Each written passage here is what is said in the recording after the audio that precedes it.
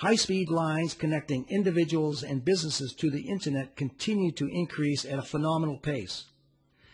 The Internet has grown to over 400 million nodes while maintaining an estimated 65% annual growth rate. Long-distance telephone calls have increased 5 times in the last 25 years to a total of 900 billion minutes per year. Telecommunications impacts all industries and institutions: financial services, utilities, manufacturing, transport, retail, government, education, medical, and so on and so forth. The message to everyone is that businesses have to get connected or they will fail. And also I may point out that the future is limitless, especially in wireless and converging technologies. In general, telecommunications companies can be divided into service providers and equipment providers. Service providers supply the communications channels for voice and data transmissions. Examples include AT&T and SBC, or it used to be SBC before it was merged with AT&T, then Verizon and Bell South. So they're basically 3 major former Bell operating companies in existence today. Equipment providers are those companies that supply the user and connectivity equipment, such as routers and switches and telephones.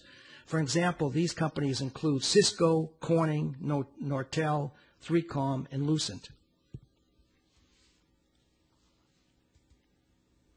Without question, fiber optics has made a huge impact on telecommunications.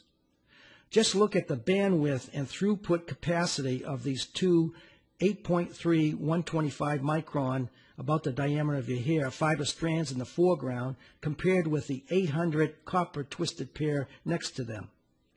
In fact, 2 optical fibers can carry up to 20,000 telephone conversations at the same time. So compared with copper, optical fiber cabling has tremendous advantages, including long-distance signal transmission, large bandwidth, lightweight, and small diameter. They're non-conductive, they're secure, and can be designed for future application needs. Another tremendous advancement in telecommunications is multiplexing, such as dense wave division multiplexing, which uses numerous wavelengths for encoding data. This results in multiplying throughput in long-haul networks by as much as 40 times or more. I'll talk more about multiplexing in Module 6. Here's another example of the new frontiers in telecommunications. This is called meshed multiple technologies in media.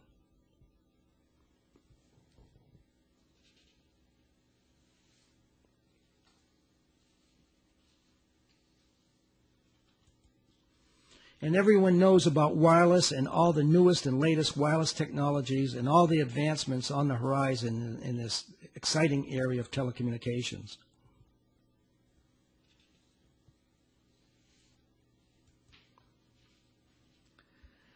Standards are important in the telecommunication industries.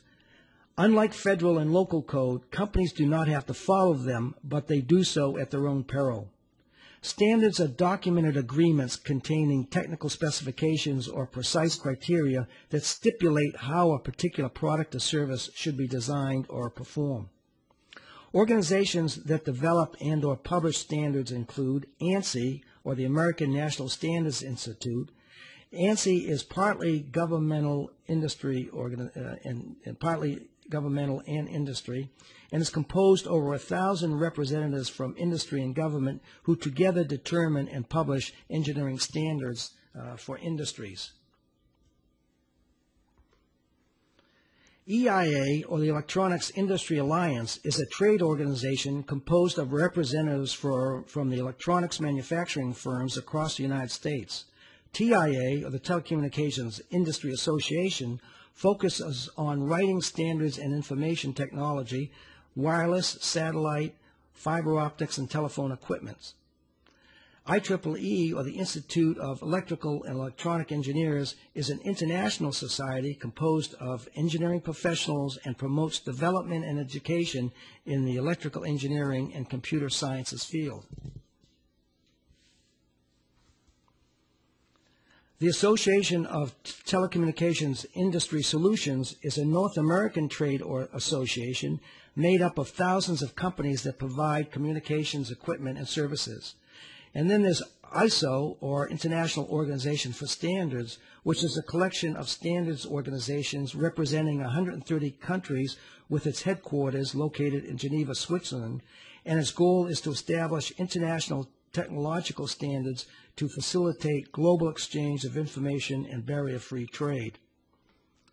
And finally, we have the International Telecommunications Union, which is a specialized United Nations agency that regulates international telecommunications usage, including radio and TV frequencies, satellite and telephony specifications, networking infrastructure, and tariffs applied to global communications. It provides developing countries with technical expertise and equipment to advance their technological base. Several government and state regulatory and legislative bodies you should know include, first, the Federal Communications Commission, or the FCC, which was formed in 1934 in response to the growth and needs for control over the telecommunications industry, and is the primary national regulatory agency involved in telecommunications. And also you should know about the Public Services Commission, the PSCs, which are the state's equivalent to the FCC. Regardless of which telecommunications field or position you choose, the following will serve you well. First, a thorough knowledge of the public telephone network and the carriers and regulations that are part of it. Familiarity with enhanced telephone services, a mastery of the basic principles of electricity, a clear understanding of how computers accept and interpret data from other computers over a network, the ability to design, install, and troubleshoot basic networks, an understanding of how the Internet works, familiarity with wireless transmission methods, and also the ability to install, maintain, and troubleshoot the active electronics and systems of cables and wires that carry telecommunications services. In summary, we have covered in this first module on the overview of telecommunications that communications is the conveyance and understanding of meaningful information from one entity to another.